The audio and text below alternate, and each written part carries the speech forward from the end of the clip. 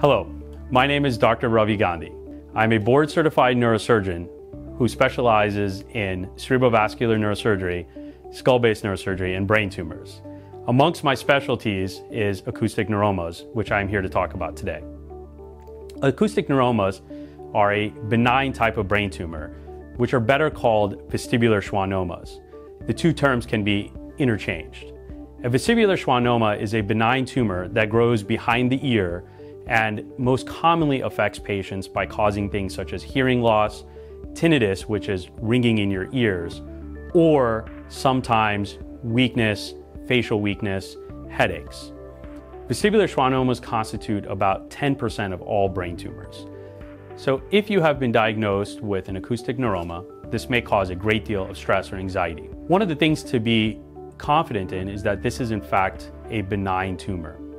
There are other tumors in this location that can sometimes imitate an acoustic neuroma. Even most of those tumors are usually benign.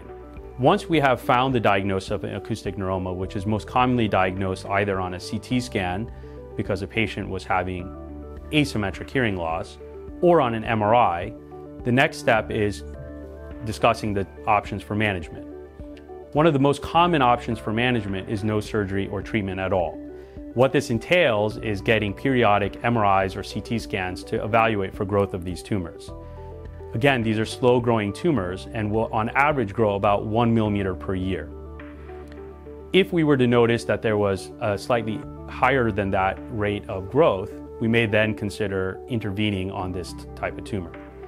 The other times in which we would consider surgical options or the alternative, which is radiation, would be if the tumor is causing symptoms.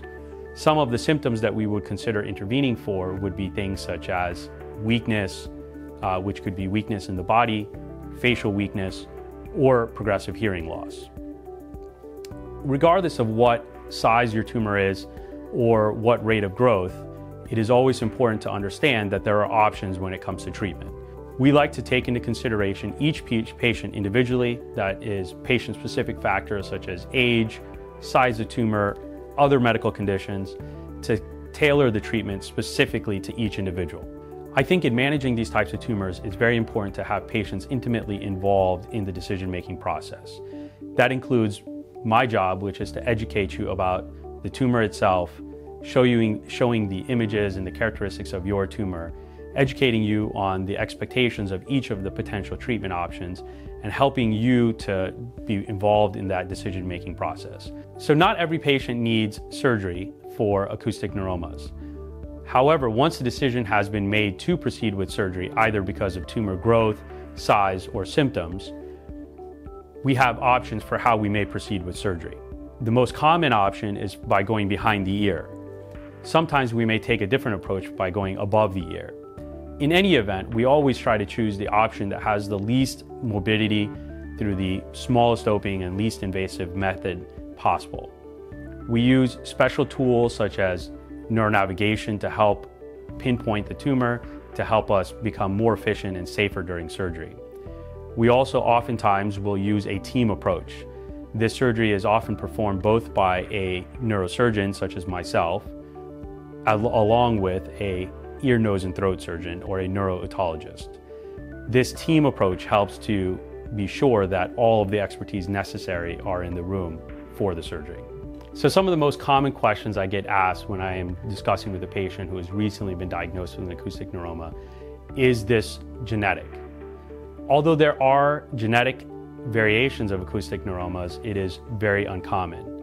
One of the genetic diseases that is associated with acoustic neuromas is something called neurofibromatosis.